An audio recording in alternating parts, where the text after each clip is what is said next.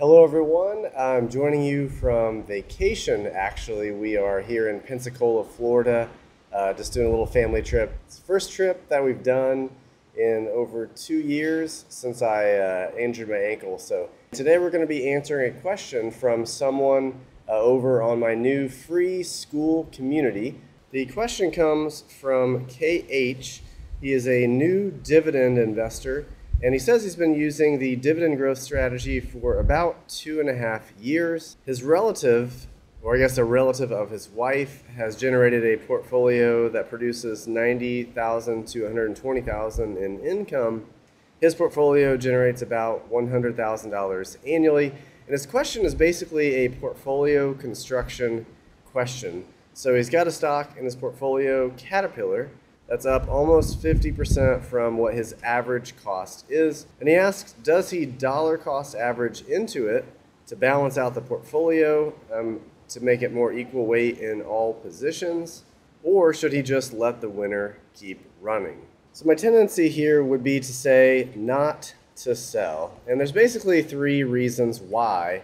At least personally, I would not do that. And the first reason is the question of whether or not stocks are mean reverting. So if you have an equal weighted portfolio and stocks are mean reverting, that is a good thing. So this stock goes up, down, up, down, up, down, and let's say we have another stock that goes down, up, down, up, down, up, down, up. So ideally, if this stock is low and this stock is high, you would sell it, put money from this stock into the next stock. That stock would then go up, you would sell it, and just continue to do that cycle of buying and selling at tops and bottoms of each position. Now, anyone that has invested for more than like a week knows that this actually does not happen. Well, at least it doesn't happen ideally. Like in some cases, assets do go through periods of underperformance and outperformance. And so if you can rebalance, that can benefit your portfolio. However, I don't necessarily agree that stocks are mean reverting. There's research that suggests that about 80% of the returns of stocks come from about 20% of stocks. So I said that poorly, but basically 20% of stocks in, say, the S&P 500 will be responsible for 80% of their long-term returns. A lot of people have studied this and found similar things. And so if you have a stock that is on its way to long-term outperformance, destined to become one of the 20% that generates 80% of the gains, and you have another stock that's kind of destined to be kind of a middling to losing position, one of the 80%, then the worst thing you could do would be to sell the winning position, the long-term winning position, and buy more of the long-term losing position. So if you believe that stocks are mean reverting, then you would argue for rebalancing the portfolio towards more equal weight. But if you believe that stocks tend to be in long-term cycles of outperformance, where 20% of the stocks produce 80% of the returns, then it becomes more likely than not that Caterpillar, in this particular case, is one of KH's winners. And so that would mean he probably should not sell it. And that's what I would do in his situation, because this is more what I believe to be the case. The second reason I would probably not sell it has more to do with the individual stock. But the point is really that if you're going to sell something, you should sell it because the business is performing poorly, that or you think the stock is grossly overvalued. But in this case, if we look at Caterpillar, particularly over the last 3 years, the stock has done exceptionally well. Returns on invested capital are actually now at an all-time high at 18.7%, which is quite impressive. Revenue growth over the last 3 years has been 22, 16.6, and 12.8%. Gross margins have expanded from 29 to 35. Operating margins have also expanded quite nicely. So if you believe this is a temporary phenomenon, then that would argue for selling it. But if you believe the long-term business for Caterpillar is still sound, I don't think I would sell it. And by all accounts, this looks quite impressive. Now you could say that over the longer term, 10-year compound annual growth rates don't look that great for revenue, assets, or free cash flow. Earnings per share are pretty impressive. That's the one I probably tend to look at the least. Still, return on invested capital suggests that Caterpillar is doing something right and operating at a very high level.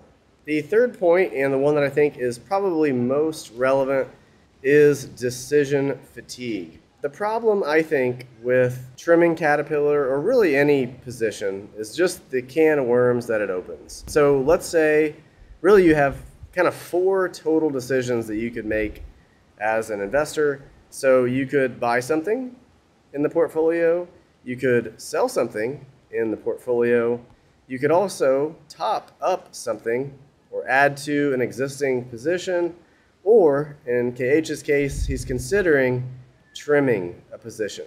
That is 4 total decisions that you have to be making, and you have to be making them always about all the positions in your portfolio if you're going to do the top and trims as well.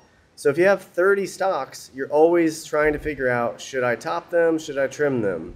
And not only does that add a ton of work to your plate and a lot of time that I'm not sure is going to be rewarded, it also introduces a lot of regrets. I think that's, so let's say in this case that KH decides that he's going to trim cat. So he trims cat, and let's say it turns out to be a good decision, the stock drops by 50%. Well, guess what KH is going to be doing? He's going to be thinking, wow, I should have sold the entire position. And on the other hand, let's say the stock would go up another 50%.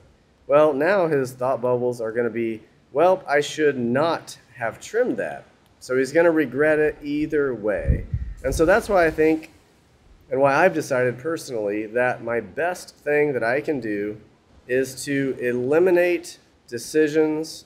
And so that's why I personally have become a buy-only investor. So by doing buy-only investing, I am basically saying that there are going to be some stocks that I buy, these 20% of stocks, that are going to be responsible for 80% of my long-term performance.